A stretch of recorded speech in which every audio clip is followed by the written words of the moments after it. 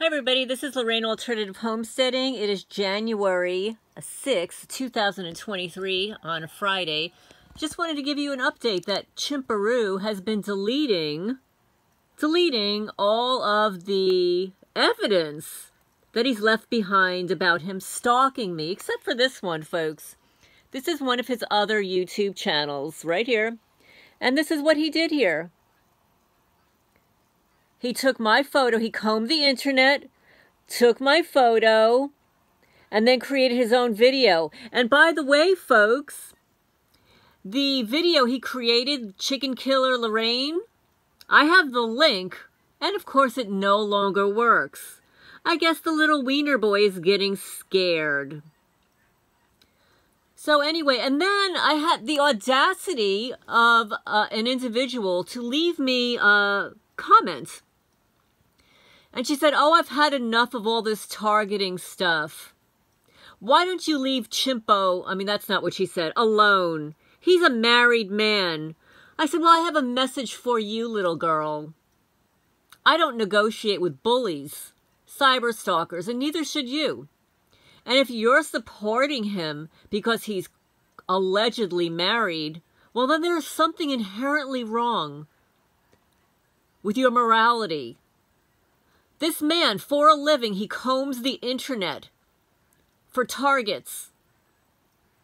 He steals their personal information, distorts it, and then spits it out on his gaming community pages. He's a parasite. He's a predator. He's a stalker. He is obsessive and compulsive." And then he says, "This is what real targeting looks like." And then he posts my photo next to it. And then he creates a website on his own private server called Chicken Killer Lorraine. And then, of course, because it's his own private server, he can hide it when he feels like it. He can hide it from the authorities. He can hide it from YouTube, performing search. But I still have the link. I downloaded everything. He's everywhere he has tagged me, I have downloaded. So I have evidence that he has tagged me and my subscribers. And no, I'm not going to be quiet over this. And for the people that leave comments like, "Oh, let's move on. Oh, he's married. He has a family." Well, you know what? I have a family. I have a channel, and I deserve to not be stalked by this predator who combed the internet for my phone number and left a nasty voice message and then a text message. This is a stalker predator, and he needs to be exposed. And no, I'm not going to be quiet about it. It's not going to be the focus of my channel. But if you don't want to speak about it, that's your problem. You're a coward too. I don't negotiate with bullies. And I will continue to speak up about it. And I want to give you a heads up that other YouTube creators are speaking out now about cyberbullying and harassment and stalking. I listed one of those under my channel. I'm going to pull away. I keep getting messages from Frank to send him more information for the talk tonight. And yeah, little wiener boy, you're going to be exposed. I want everybody to know who you are and what you've done to me. And you could hide all the evidence, but I've saved it all. I've saved it. You can have your private hacker server. But you gave yourself away. I love when gang stalkers give themselves away and provide all the evidence I need to expose you. Whether the authorities do anything or not, I don't know. Or whether YouTube does anything or not, I don't know. But I know what I can do. And I'm sure I speak for a lot of other people who you have harassed and stalked. You get a rise out of it. You snicker behind your computer screen using various names. I use my real birth name. I don't hide behind Jitsi VOIP or Nerva Gorilla. Yeah, you've got some nerve. You mess with the wrong woman, wiener boy. Go tell your wife what you do for a living. So anyway, this is his other channel. You can see there are only 8 subscribers. This is probably attached to his server. And this is what he did. He took my photo here. And I'm moving my magnet away because I want to find that other, let's see. I want to find the other subscriber, the community. 1 second, folks.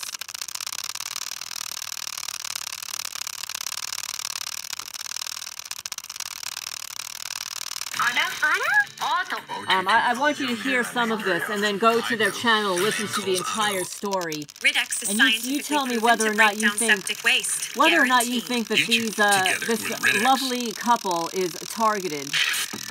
Look at this, folks. Watch this.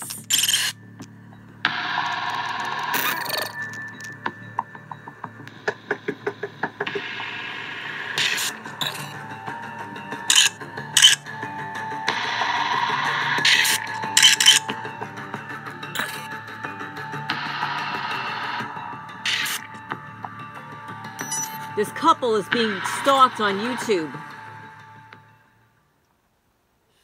Over the past 5 years, our family has been under attack. We want to tell our story in hopes of raising awareness about cyberbullying and how it affects the creators that we watch every single day on different platforms. Our hope is that we can reach out to other creators that are dealing with this right now and let them know that they are not alone. We also want to encourage other creators to use their platform to start talking about this subject in hopes it can gain some momentum and maybe create change. Telling our story is going to require several videos. Unfortunately, one just isn't going to do it. We do want parents to know that even though this is a real subject, due to the subject nature, it may not be appropriate for some younger viewers. If you're new to our channel, we are a couple, now a family, and 7 years ago we moved to a rural property to learn how to become more self-sufficient and build a custom home, our dream home, by ourselves with our own 2 hands, and tried to become debt-free. It felt right to document the journey, and our hopes was that maybe we could do so in a way that would inspire other people to take action in their own lives. Our channel shared a wholesome and positive story and rapidly grew during the course of our home building projects. As we were working on our home and our property busily, there were problems brewing underneath the surface. At first, we experienced the typical mean comments, which are usually pretty benign and every creator deals with, and basic moderation tools take care of this. At some point, a small but very cancerous group of people started watching our channel and using the comment section of our latest videos to recruit viewers off of YouTube to their own private group, using a story like "we're fake, we don't live in our own house," "our child died," "we died," "we sold our property." With a little Google research, I was able to find their place is now for sale. There was a rumor that they didn't even live at their house. There was rumor that they were living at a house that they bought. Those types of things. And the only limit is your imagination at the kinds of stories they came up with. And their own groups were a private place where they could control the narrative unmoderated. While we were actually busy building our property, our home, and creating, these people have seemingly bottomless time to stir up negativity. They did this across numerous platforms, trying to stalk us and harass us, at first digitally. Next, they began digging through all available public records. Let me read to you a few things that they started digging for. They started digging through our internet history, public records, family history, employment history, past friends, business associates, criminal records, family criminal records, and any other publicly available piece of information that they could find about us. And as if that's not really creepy enough, then they took the time and energy to compile all of that information into a mega document that people could download and read pretty much our entire life story, whether we wanted it shared or not. This group of people escalated and they started trying to coordinate attacks on our channel, such as stealing and trying to monetize our content, also known as copyright theft. They created 3D rendering videos of our house and of us, mocking us as people. And they created lookalike accounts on numerous platforms, impersonating us, trying to trick naive people into thinking that we're engaged in some really nasty and questionable behavior. They were actively recruiting across numerous channels, numerous platforms, trying to get people to join their digital crusade. The problem with nefarious people when there's no consequences is they tend to get more bold and they escalate their behavior, especially when there's neurotic people who are either coordinating or egging them on. But eventually, the group activity could no longer just be constrained to the internet. It had to move to real life. People suggested getting together to fly drones over our house. We received death threats. People were following us in real time to see where we go and what our activities are. Family members were contacted to see if anyone would out us for being the frauds that we are. People threatened to vandalize our airplane as well as track its every movement, real time. Next, they started working very hard to make sure as many people as possible know exactly where we live, even though we never made that information public. They placed a Google pin on our house so that anybody with normal curiosity, maybe searching to see maybe there's more information about us available,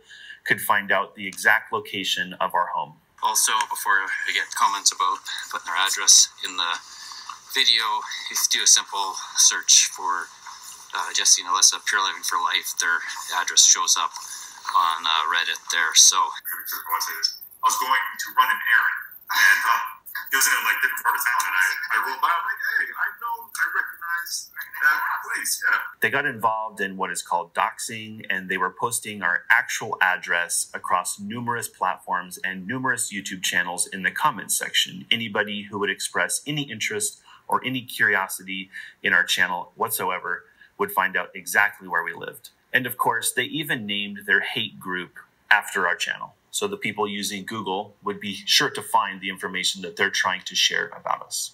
In this group, they began recruiting people to trespass, stalk, harass, threaten, vandalize, or even commit crimes against our family.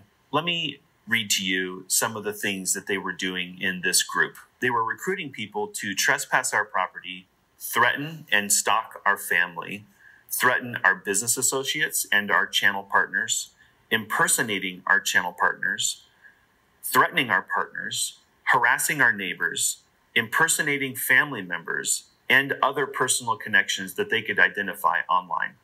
Demonstrating just how twisted this group is, they're actually monitoring the police reports in our local area to see if any of their actions digitally would result in the police being dispatched to our home. Eventually, this would lead to 24/7 surveillance of us and our home, including stalking, trespassing, videoing our house while we're inside of it, and death threats during the pregnancy and birth of our first child. Numerous 911 calls were made by us at this time to make sure that no threat or person that appeared on our property would escalate into something really bad. As you can imagine, knowing which of these threats to take seriously is a real challenge. Which one of these people is actually going to do the unthinkable to our family or our newborn child? We shared our pregnancy on our YouTube channel because, well, it's pretty hard to hide. But we had made the choice, for obvious reasons, to keep our pregnancy and the birth of our child private. And go figure, the attackers sought to use the birth of our new child as a reason to ramp up the threats, the stalking, the harassment, and the trespassing. At first, their justification for the new wave of attacks was because we could monetize our pregnancy, just like everybody else. And then when we didn't, they decided to attack us because we didn't share any information. They also used this as new fuel to recruit a new wave of disgruntled viewers. Because we chose to keep our birth private, they took it upon themselves to start digging locally, trying to get a hold of newspapers, trying to find birth records, contacting local hospitals, trying to do anything they could to figure out the sex and the name of our child. They were also actively recruiting anybody in the local community who might know us or who might know where we go to try to uncover this information. Finally, group members were encouraged to submit false complaints to CPS in attempts of getting our child taken away from us.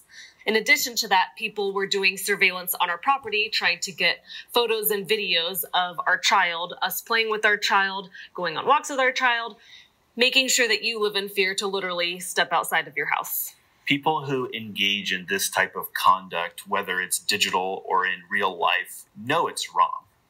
And they're aware that the consequences, if they were found, could be pretty severe. Because of that, they work very hard to conceal their identity. In a bit of irony, they're also very suspicious of other people because they're aware that the tactics that they're using against you could be used against them. Things like being anonymous, using fake usernames, threats, harassment, and even violence. For this reason, it requires a tremendous amount of effort to uncover the identity of these people. And once identified, it isn't always obvious how to bring about justice. And what viewers can't understand is how emotionally draining and exhausting and time-consuming and expensive it could be to deal with some of these issues. And what happens is, instead of creators being busy creating and putting out the content that you all love, they're busy with dealing with things like these. Their audience is usually totally unaware, or at worst, they start seeing some of these things surface on the internet and they get to be really confused at if who they're watching is who they say they are. And then they eventually become members of the group and join in on the bullying and the harassment. We've been wanting to talk about this subject for quite some time because it's had a very deep effect on our life and our family.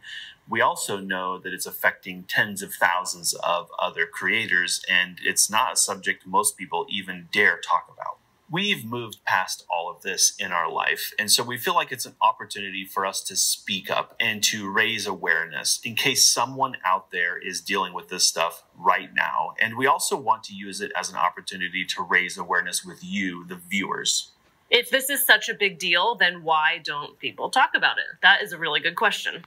In all honesty, I think for a lot of creators, it comes down to fear. I think a lot of people are afraid of their subscribers. Not the 99% that are good. It's the 1% that's not good. Another aspect is that nobody wants to give bullies, people like these, airtime, because unfortunately, while it is raising awareness, it's also validating their behavior, because what they want more than anything is to see that they're getting to you and that they're getting a reaction. So addressing it publicly is the last thing that you want to do.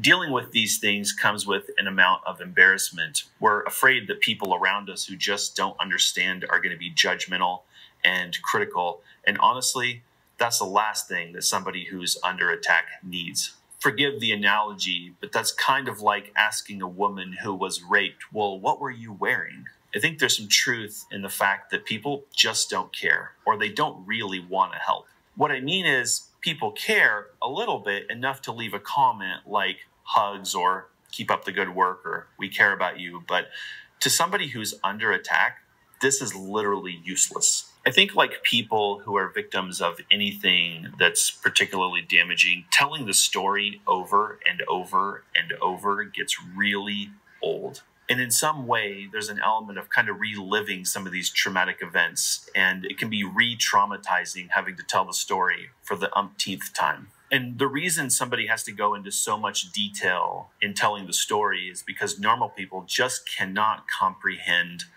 the level of hate and bitterness that goes into these actions. And so it requires giving a lot of detail about what happened so that normal people can get their heads around it. And of course, the last thing somebody wants to do is have somebody ask a bunch of very basic questions about what they could possibly have done to bring all this upon themselves. Many creators are afraid that speaking out in one way or another will affect their income. And a lot of creators use their platforms to generate a full-time income for their families. And speaking out could be absolutely devastating.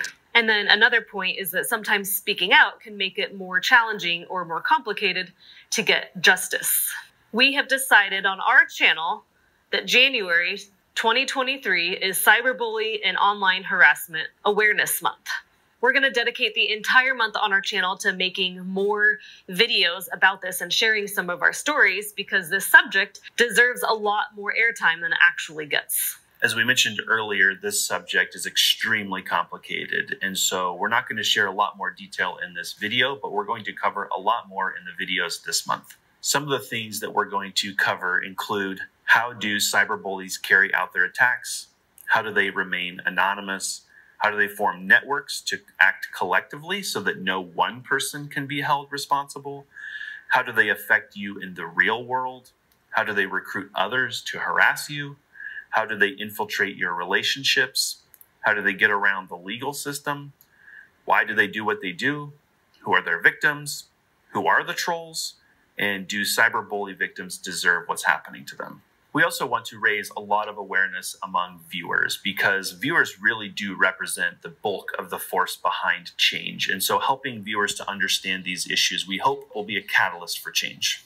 And finally, we want to challenge other creators to speak up and speak out. We encourage you to make at least one video in the month of January on this subject. Just a note to creators. Just because you personally haven't dealt with this yet does not mean it's not coming for you one day. The internet can be a very fickle place, and oftentimes you will say the smallest thing without even considering it, and that will bring you into this world. So even if you haven't personally been affected by this, maybe give it some honest thought as to whether you want to get involved and raise awareness with your audience. Some of you have already noticed that the comments for this video are turned off. Maybe you're one of those people that goes straight to the comments. We would encourage you, instead of spending the energy commenting on videos like this, take that energy and spend it spreading this message. There's some very small things that you can do to help this message have a greater reach.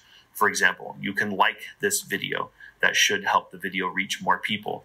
You can also take a moment and share this video. If you're part of a group, maybe on social media, or maybe you have friends who you feel like would benefit from seeing this, people who enjoy watching YouTube and maybe don't know these things are happening, send this video to them or share this video to the group. Maybe there's people in the group that you follow who are creators who would benefit from hearing this information. Showing support to the creators that you watch is also very helpful. Maybe they have comments enabled and maybe they don't. But if you're able to connect with them, send them positive and supportive messages. These really do help people. And believe it or not, people who are under attack do actually kind of cling to some of those positive and supportive emails because it reminds them of why they even did what they're doing in the first place. And I suppose this kind of goes without saying, don't be a bully. There's a common idiom in having a debate, which is healthy, and that is to attack the subject, not the person. Speaking a little bit more to creators, first of all, if you're dealing with this or you have dealt with it in the past and you need someone to talk to, you're very welcome to send us a message. At a minimum, we can at least listen and we understand. And second, if you have a channel of your own, no matter how big or small, again, we challenge you to make a video about this subject this month. And if you have been through cyberbullying or been a victim yourself, we really encourage you to share your story because we feel like that is liberating and it's a story that needs to be told. We have been talking about ways we can create a bigger change, and it's not entirely obvious. We have a few ideas. One of them is we would love to create some type of resource page for people who are dealing with these problems. Some of the things that we would like to include on that page is, first of all, finding legal assistance for people that understand this on a very deep level. It's extremely challenging, but The wrong person will be very happy to waste your time and take your money. Another would be mental health professionals that understand what comes with cyberbullying and the isolation of it all. We would also love to hear of other people's stories, what has happened to them, how they uncovered the identities, if they were able to, of their stalkers and their predators. We're also very interested in sharing the stories of other people on our channels, even if you wish to remain anonymous or not be on camera. We're very open to ideas. This is something we're extremely passionate about. And then we're also very interested in finding a way to provide some type of financial assistance to other people going through this, because it can be extremely arduous and actually very expensive to try to uncover the identity of some of these people. We have come to the realization that sometimes being a creator is like having Hollywood problems without a Hollywood budget. We don't have bodyguards, we don't have deep pockets, but the problems are very, very similar. So we're open to maybe pooling resources, having a way for people to give, maybe have professionals donate some of their services. We're not really sure what would be the best way to go about that, but there is interest there. We are open to ideas or maybe teaming together with other people that are just as passionate as we are. Stay tuned. We're going to be producing a series of videos on this subject. As we make them, we'll be linking to those into the description below. So if you want to learn more about this subject and you want to get involved, go ahead and stay tuned for those links. We'll see you on the next video. Well, I hope everybody enjoyed that presentation by Pure Living for Life. This word is getting out, folks. Do you think that these people are targeted? Do you think that somebody reported them to the watch list? Do you think it's just a local group of people that were envious and jealous that they purchased this beautiful property and built their own gorgeous home? I'm really curious to hear what you have to say. But I'm very looking forward to following their story, and they did provide a link to some information, helpful information that they just began.